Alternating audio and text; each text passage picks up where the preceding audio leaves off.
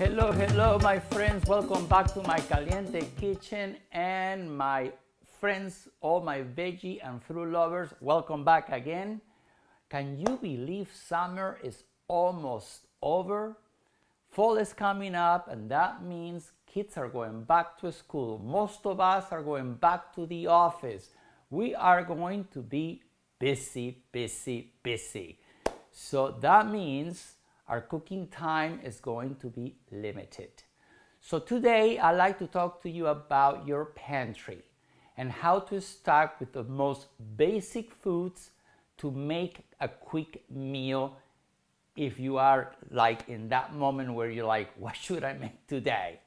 So I'm making a salad with chickpeas, pasta, vegetables that is quite delicious, and most of these ingredients actually come from your pantry. Now I have actually in this salad six different vegetables, and these vegetables, most of them come from the pantry. So let's go with that. First, canned tomatoes.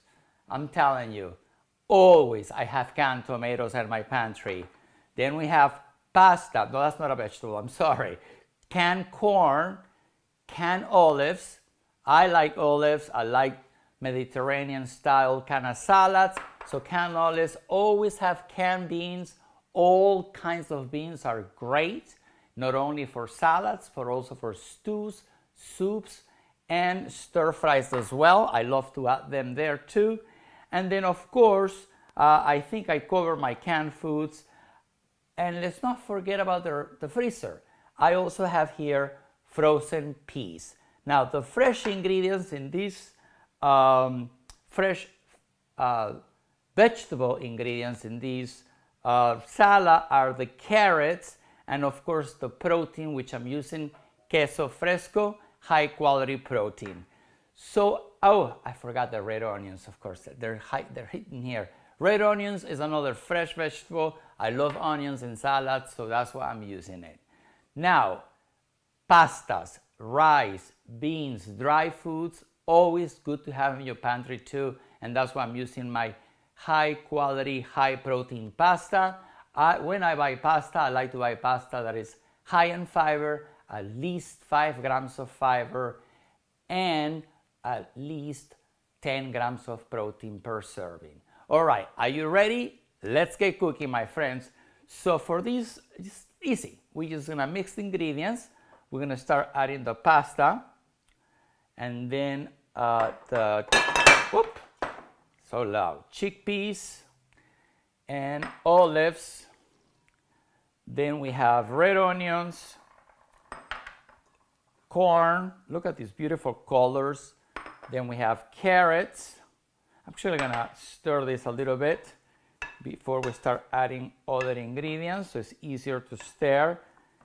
And this can actually feed an entire family.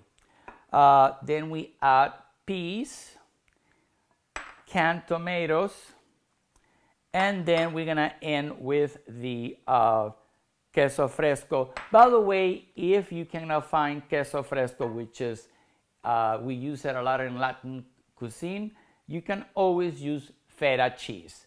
It has about the same taste. Queso fresco is a little lighter on the taste. So now the other pantry items are, of course, olive oil. Gonna add some olive oil for seasoning. And then we're gonna actually add some balsamic vinegar as well. Very nice. And there you go. And now more seasonings. We have black pepper, pantry stuff, salt, sea salt, and of course I am using oregano, but you can use also Italian seasoning or dry basil or whatever herb you like in your salad. And now we're gonna stir this well so that you have all the ingredients evenly distributed. Now this salad is a complete salad because it has vegetables for sure, half a plant, It has protein from the pasta, chickpeas, and of course the queso fresco. Lots of fiber, tons of antioxidants, very nice. Now let's see how these taste, because I always love to taste my food. Just a little bit here. And